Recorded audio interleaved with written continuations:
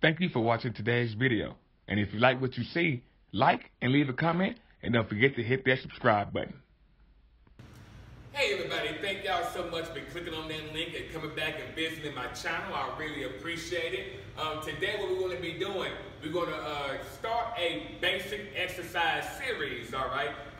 Keeping everything just simple, like how to do the push-up and other exercises like that. For today's video, we're going to talk about the simple push-up, all right? How to do a push-up. So I'm going to be using this little space right here, so let's go ahead and hop into it. When it comes to the push-up, we're going to start by doing the regular push-up, and then we'll get into the modified push-up, all right? So we're going to start from the feet and kind of work our way up the body as far as position. So for the regular push-up, what I want to do, I'm going to be on my toes, all right? Now from there, I want to make sure my legs are nice and straight, and when it comes to my glutes, I want to activate them, all right? I want to squeeze my glutes and keep them held that way the whole time. And I want to engage my core as well. And engaging my glutes and my core is going to help me stay more stable in my push-up position. Because what I don't want my hips to sag down. And I don't want to have, as we call it, the mountaintop. I don't want to be up here either, all right? I want to make sure that my body is nice and straight as much as possible, keeping everything engaged. My hands, I want them to be about shoulder width apart, all right? So I like to keep my hands directly under my shoulders, if that makes it a little bit more simple. So I'm here, I come up on my toes, I engage the core, I keep my core tight, and I engage my glutes.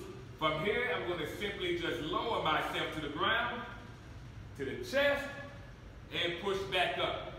Now, I don't know if we can really see it from that angle, so I'll show it from this angle right here. My elbows, I take them back, all right? I'm not going out to the side right here. So when it comes to me going down, I don't want my elbows to flare out. I'm taking them back, all right?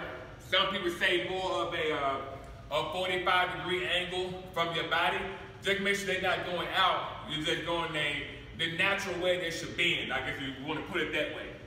So when it comes to my head, I just keep my head looking down. I don't really look forward or anything like that. I just try to keep everything in a neutral position, if you want to call it that. Again, I'm on my toes, legs straight, glutes activated, core tight. I got my hands right here under my shoulders, and I just simply lower myself to the ground, keeping everything nice and engaged, and pushing my way back up. Now, when it comes to the modified push-up, the exact same thing, I'm just going to be on my knees instead, all right? So from here, I'm just going to put my knees on the ground.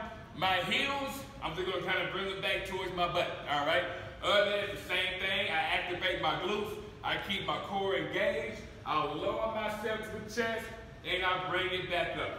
Lower and bring it back up, all right? So, what you can do, start out by doing a few of these a day. You know, if this is like you just starting your fitness journey, start by doing 5. And don't be afraid to do the modified push-ups, all right? We can always move up higher. I tell people all the time, start today with what you have, give it all you got, and we'll get better from here, all right? So maybe start out by doing 3 sets of 5, 3 sets of 10. Maybe do that in the morning and at night.